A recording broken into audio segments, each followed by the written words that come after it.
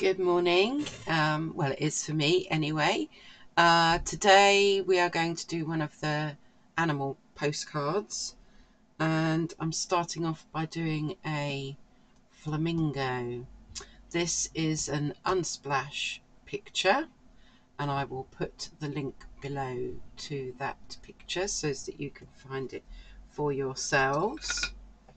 I think I'm just going to be using this Skoda size 8. It's got a really nice point on it, so I'm hoping I can do some of the finer detail, but I'm going to start off by doing the blue background, and looking at it, I think that the colour that's going to work well, these are my Michael Harding paints.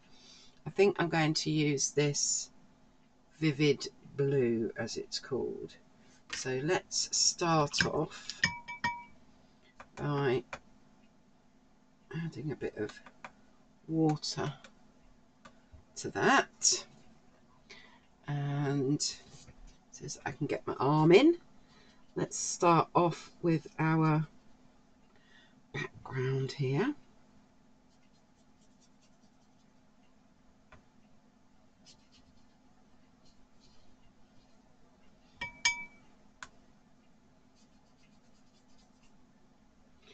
And we are going to have to go quite carefully around everything.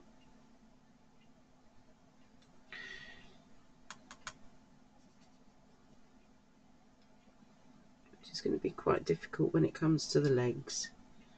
I think I'll just ignore that bit at the bottom where I was trying to show that I'm going to do a shadow. Let's just paint this. This is a gorgeous colour, isn't it? It's just a happy colour, I think anyway. I don't really know what other colour would be the same in a different range. I don't think I know of another colour that is quite like this one. If you do, put it in the comments below.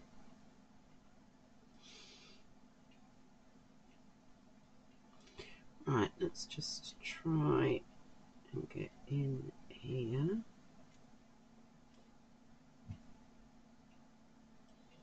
It's quite tricky.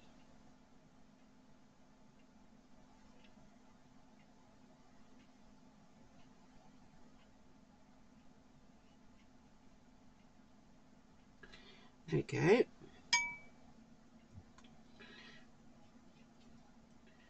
Let's get round this wing.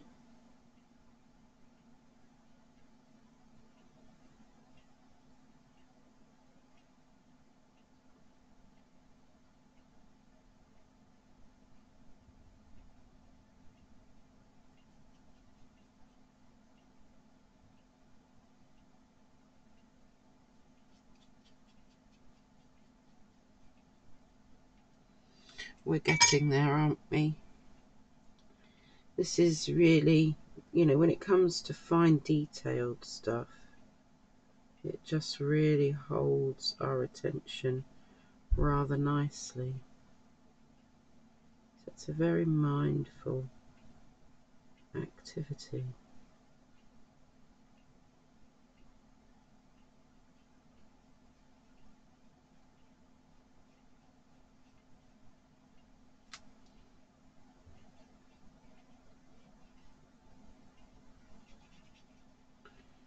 We will sort those.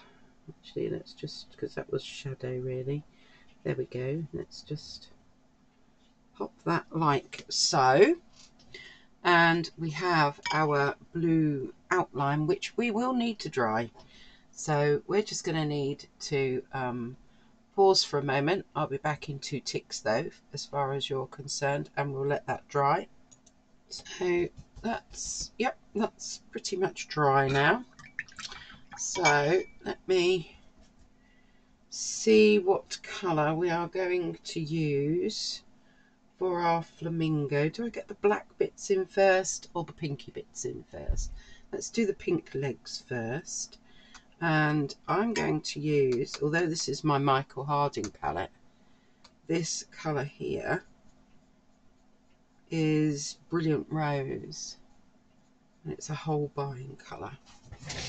And I'm actually going to use that for the legs. Get those legs in.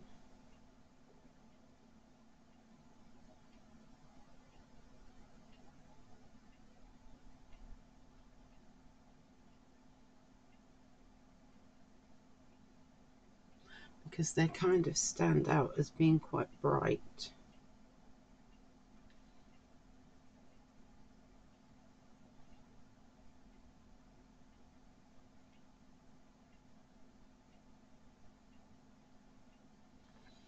Okay, so we've got our legs in, and then I think, well, I need a bit of space on, oh, I'll tell you what, let's just take that palette out and then we've got plenty of space. Right, let's make a more, I don't know, salmony colour if we can, by adding some buff titanium to the Brilliant Rose. Nope, that's not orangey enough. Okay, let's add, what should we add to that? We need a little bit of yellow, don't we? Okay, so this is Ochre Islay Lemon, or it's lemon ochre basically. And I'm going to add a bit of that. But I think we need a bit more, because it's not orangey enough. And that's looking a little bit more like it, isn't it? Do I need to brighten it up a bit? Let's just add some of the warm white to that and see if we can, yes, now it's looking a lot better. Okay, so let us get in these pinky bits, salmony pinky bits.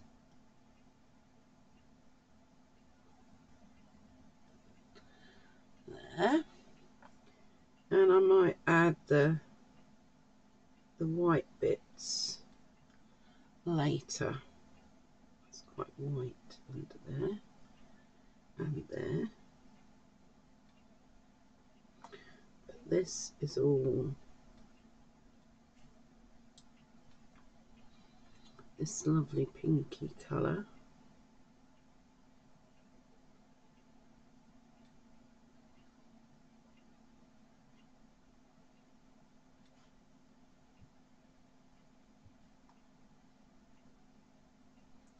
Around here.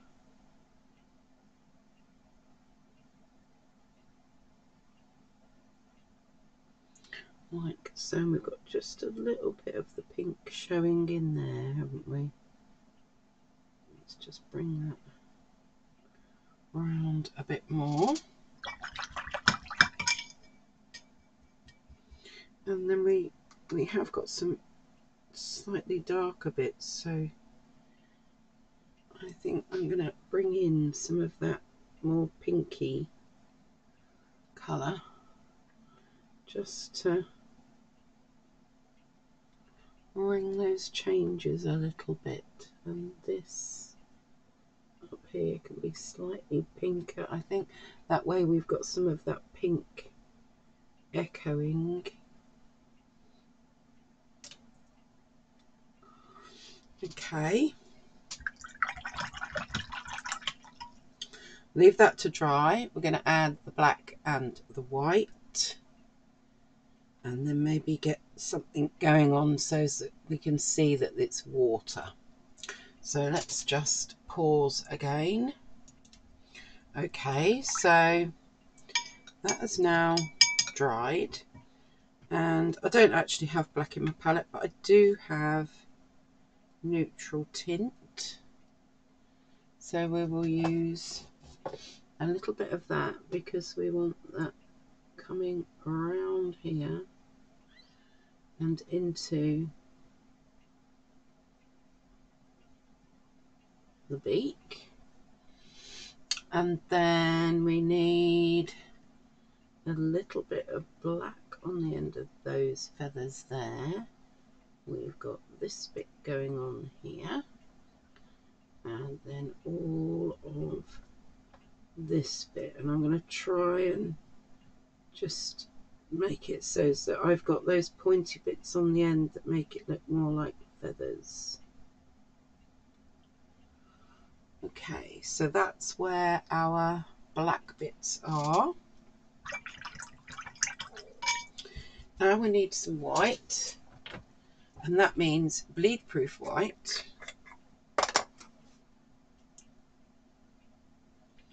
So let's get a little bit of bleed proof white, and I want to make the top of the legs here nice and white.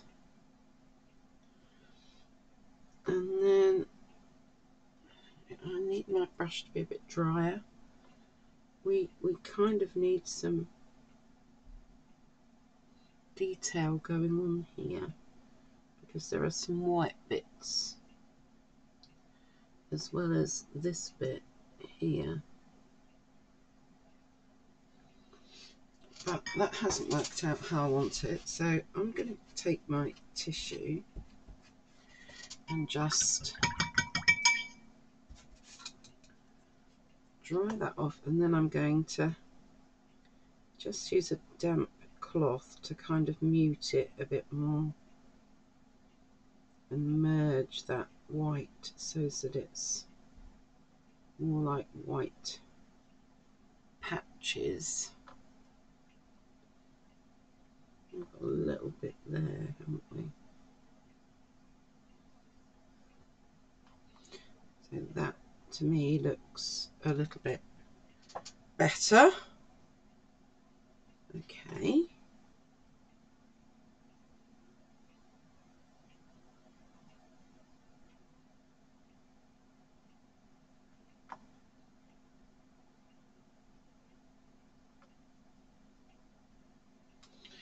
There.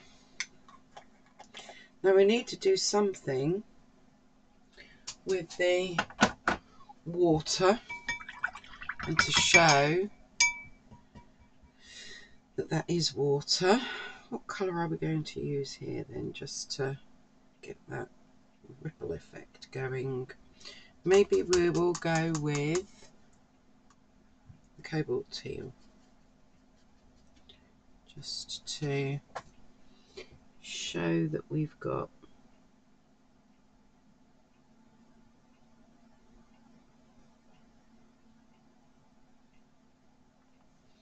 that little ripple effect.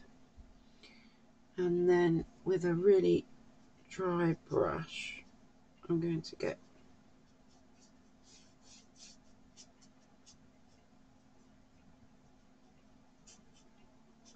some of this going on elsewhere to give us, still a really dry brush, to give us a little bit of a kind of a horizon line, which isn't on the picture, but I think will make all the difference, like so. And then I don't want those ripples to be quite as obvious, so I'm just taking a clean damp brush, and I'm just feathering them out a little bit with the tip of my brush there.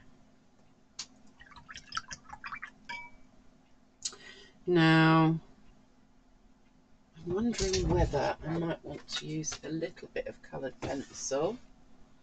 Have we got, what colour are you? Let's just use a little bit of paper on the side here. Oh yes, that's perfect. So I've just scribbled on a little bit of paper, and I've brought out a Caran d'Ache Luminance, which is anthraquinoid pink, because I just feel like I want small kind of feathery detail in here, and maybe even to help to cover up some of the pencil marks where I was probably a bit heavy-handed, but it was so that you could see there was a little outline there. But I think I'm liking just using this little pencil.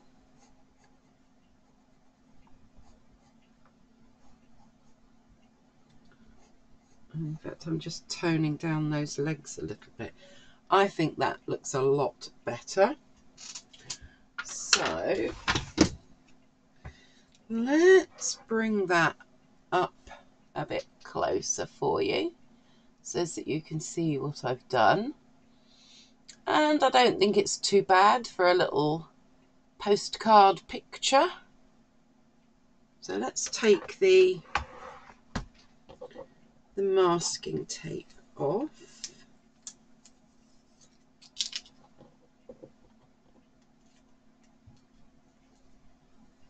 Very carefully.